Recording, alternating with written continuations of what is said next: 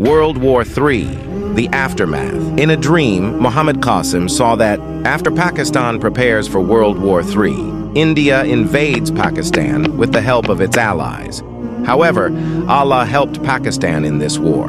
Pakistan took cautionary measures to not kill any children nor the elderly and did not harm the people who sought peace. Pakistan was able to conquer India with the mercy of Allah and openly jumped in the Middle East and was able to put an end to World War III.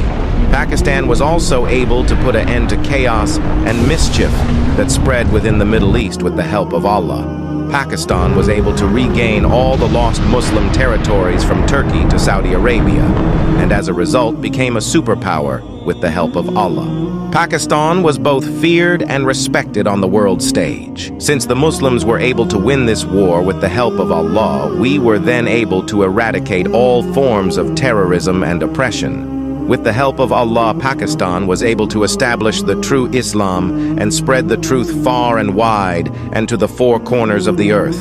Allah's blessings and bounties and mercy is everywhere, and not a single person remained sad or poor.